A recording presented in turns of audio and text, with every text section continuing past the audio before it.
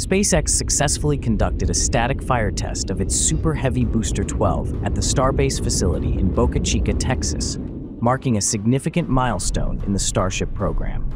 The test, which took place on July 15, 2024, involved igniting the booster's 33 Raptor engines while it remained anchored to the ground, verifying their performance and reliability.